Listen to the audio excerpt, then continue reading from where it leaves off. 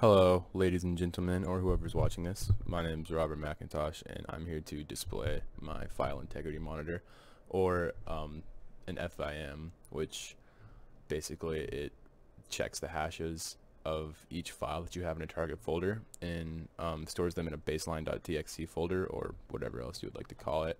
Here's an example of the stored baseline that I have right here, which I have the file path saved and the hash is saved, and whenever you want to verify the integrity of the folders that you have, you compare the hashes at the current moment to the saved baseline that you had at a previous moment. So let me go ahead and change to my desktop. Oops, I can't type. CD desktop, and change to my PowerShell folder on my desktop. So now we're here right now, and I'll go ahead and give you guys an example of this code right here. So right now I have it either enter 1 or 2. So we can go ahead and click on 1 to collect a new baseline, which is I've already shown you guys, which is these. I'm using a SHA-256 algorithm to save the baseline. And then now if we go ahead and run this one more time and click on number 2, obviously there's no file problems because I haven't changed these files at all. But say I move file 4 out of the folder, or which would just be deleting it, and say I want to change the contents of this file right here to add 2 more exclamation points, and maybe I want to add a whole new file as well. Just mash my keyboard. There we go. I can go ahead and run this again and click on number 2, and now as we can see right here, I have it. It tells us everything that's happened to this entire target folder right here. So we've got file 2 has been changed. We've got the keyboard mash file has been created, and then file 4 has been deleted or moved, but it's deleted out of the folder pretty much since it's non-existent in there. So that basically goes ahead and tells us what has happened. And if we go ahead and change these back in, say I move file 4 back in, delete the button mash.txt, but say I don't want to change file 2 back, I can go ahead and run this again, and it'll just go ahead and give me that one file 2 error, which is just it's been changed. And then I can run this one more time and save a new baseline. So now the file 2 is the new baseline, and if I run this again, obviously we are going to have no file problems. So basically what the code is doing is I have the user enter in either 1 or 2 to collect a new baseline or monitor files from the existing baseline, and then I go ahead and define 2 functions. This comment right here was me trying to validify user input, but I ended up commenting it out because I did it in a different way, which I'll show you in a second. But right here, I've got me defining the function calculate hash, which is a function that takes a file path parameter and calculates the SHA-256 algorithm for the file right here. I'm just really going to be reading off a lot of my comments just because it'll make it a little bit easier.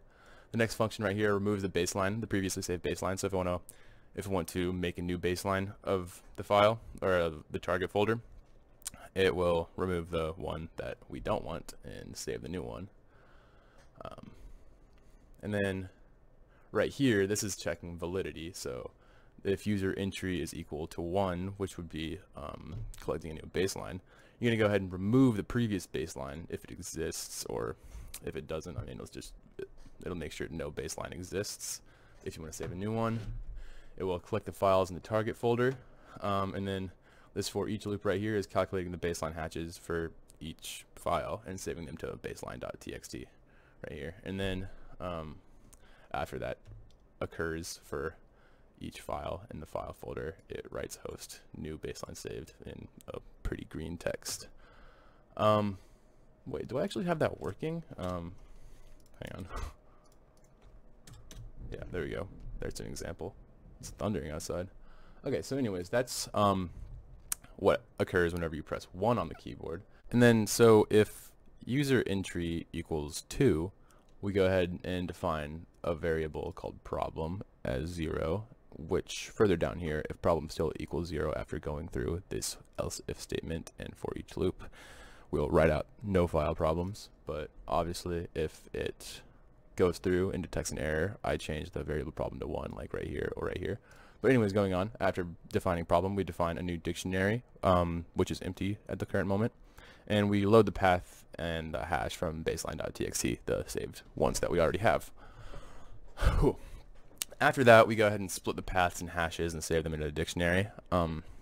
So we have the file, hash, and path right here and here, saved into different splits, you could say. And then after that, we collect the files in the target folder again. Well, yeah, again, because they're not the saved ones. We're collecting the new ones at the current moment. And then after this, we go ahead and loop through each if statement for each file in the target folder. So since we have 4 files in the target folder, we're going to go ahead and loop through this 4 times. So this calculates the hash for the current file that we're looping through right now. And then next, if the hash path equals null, which is like if it's not a path that's saved in the baseline.txt, it will go ahead and warn us that a new file in the target folder has been created, and then foreground color red, and then we go ahead and change the problem variable to 1. Next, we have an else if statement where it checks for changes if the hash saved in the dictionary is not equal to the hash we just calculated. It throws an error. Pretty self-explanatory. If the hash is not, if the hash path is not equal to the hash, we're going to say the hash path has changed. Foreground color red, problem 1. And then we go ahead and exit out of this for each loop right here. Yeah, right there. And then for the next one, I made a whole different for each loop using keys.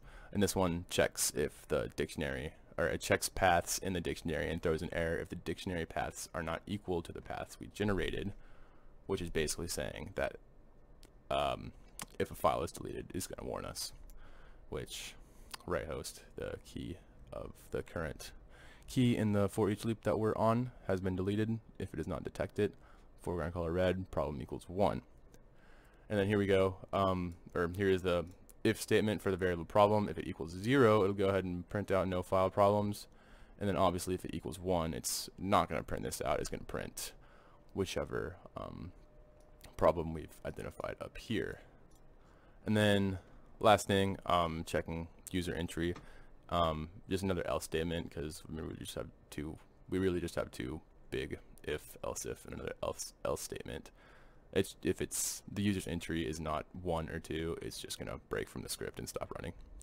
And that is the file integrity monitor that I've been working on. Thank you for watching.